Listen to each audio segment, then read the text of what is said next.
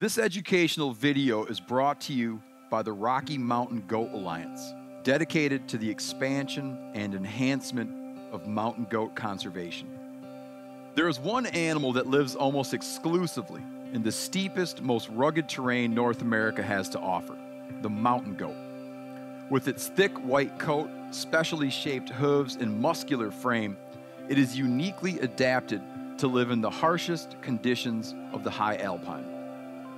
There are approximately 100,000 goats distributed over 10 states in the American West and 4 Canadian provinces and territories.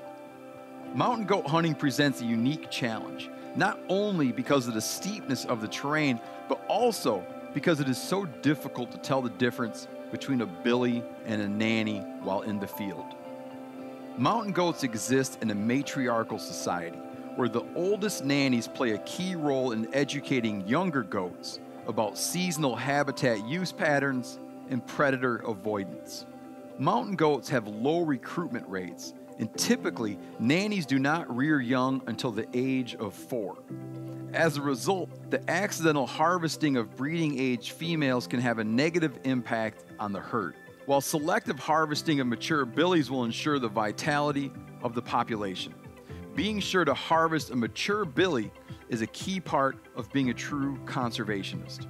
Let's take a look at what happens to the future of a mountain goat herd if a hunter harvests a billy rather than harvesting a nanny with a kid. In a micropopulation of mountain goats, if a billy is harvested, the nannies are left to rear offspring and will continue to birth kids year after year, leaving a population of 14 goats after 5 years. If a nanny with a kid is harvested, it is very likely that the kid will not survive. The impact compounds over time, only allowing the population to grow to 7 goats after 5 years. When trying to differentiate between a billy and a nanny, there are 3 main things you're going to be looking at: horns, body, and behavior. It is important to use all of these indicators when determining the gender of a goat in the field. We will also discuss field judging and how it can be used to make the identification process easier. One of the most effective ways of identifying a billy is by stalking in close enough to see the size, shape, and configuration of the horns. Gradual horn curvature and the appearance of large, heavy bases and a narrow space between the bases are key identifiers of a billy. An adult billy's horn base will appear wider than the animal's eye. On the other hand, a nanny's horns have a much sharper curve that creates a sort of kink at the tip. She'll also have much narrower bases and less overall mass when compared to a billy. A nanny's horn base will appear narrower than the animal's eye. Another key identifier of a billy is the presence of enlarged black glands, which are used to distribute the animal's scent. Both billies and nannies have glands, though the billies will stand out much clearer. Body size is useful in quickly identifying and sorting through kids, yearlings, and adults. Kids are easily recognizable by their small body size. A mature billy can weigh up to 300 pounds and will have a large hump at the top of the shoulder. They will have a long face, a horse-like muzzle, and appear much stockier than nannies. A mature nanny can still appear large in body size and top the scales at 200 pounds, though more typically they'll weigh in at around 125 pounds.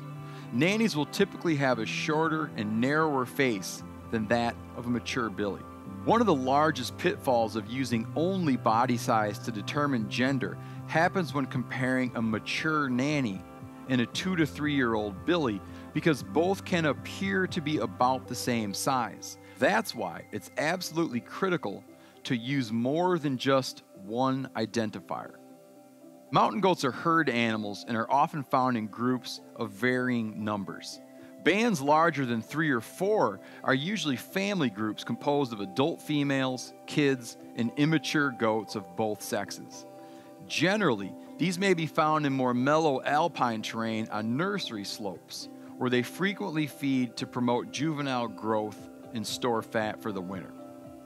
On the other hand, billies usually remain in small bachelor groups or alone, typically in steeper terrain. However, don't rely on this clue in November, when billies can be found in the nanny groups as the breeding season approaches. A concrete behavioral characteristic that differentiates billies from nannies is their urination posture. Billies stretch their hind legs backward to urinate, similar to a large draft horse. Nannies squat in a crouched position, much like a female dog.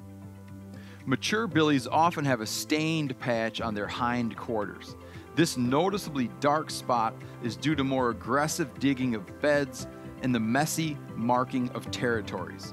Nannies do not typically have this stain. According to Boone and Crockett's scoring method, gross total score of a mountain goat is tallied by totaling the 2 horn lengths measured in inches and 4 circumference measurements at the base, quarter, halfway, and 3/4 mark of the horns. At close range, it might even be possible to determine the approximate age of the goat. Look for the growth rings called annuli on the horns. The goat's first and highest growth ring is formed during the animal's second winter. This example here, this billy would be aged at 1.5, 2.5, 3.5, 4.5, and 5.5 years of age. A horn that appears to be twice the length of the ear is about 8 inches, as most billies' ears will be about 4 inches long. Visualize the horn straightened out and compare it to the length between the tip of the nostril and the corner of the eye. If a horn measures approximately that distance, you're looking at an 8 to 9 inch horn. Now let's take a look at a few examples and test your knowledge. Let's start off with an easy one. In this situation, look for the narrow space between the bases of the horns. Notice the long horse-like face and the really stocky body makeup. Also, if you compare the length of the horn to the length of the face, this appears to be an exceptional billy. Let's take a close look at this goat. It appears to have narrow bases and a large space between them. It also appears to have a short face. Considering those things, we can identify this goat as a nanny. Here's one that's a little more tricky. This goat appears to have gradually curved horns like a billy, but they do not have a lot of mass. Also, the goat's face is quite short. Don't let this one trip you up. It's a nanny. Watch as this goat approaches. You can see it has a long face. Notice the gradual curvature and mass at the base of the horns. This is a great example of bases larger than the size of the eye. We would identify this one as a billy. Now here's a tough one. Look at all the things we've learned about body, horn curvature, and social behavior. We're comfortable saying that we do not have enough information to make the call on this goat. In this, and with all cases where there is doubt, don't take the shot. The recent development of flat-shooting, long-range rifles and laser rangefinders have left the goat hunter with a moral dilemma. Though rifles in this day and age are capable of shooting very long distances, it's important to try and stalk in as close as you can on a mountain goat to ensure the proper sex identification. Because goats live in such steep and treacherous terrain, make sure that the animal is not going to fall into an unreachable spot after you pull the trigger. You do not want your meat and your trophy to go to waste. This educational video is brought to you by the Rocky Mountain Goat Alliance. The RMGA is committed to its mission to increase and enhance the management, range, and populations of Rocky Mountain goats across both native and suitable non-native North American habitats.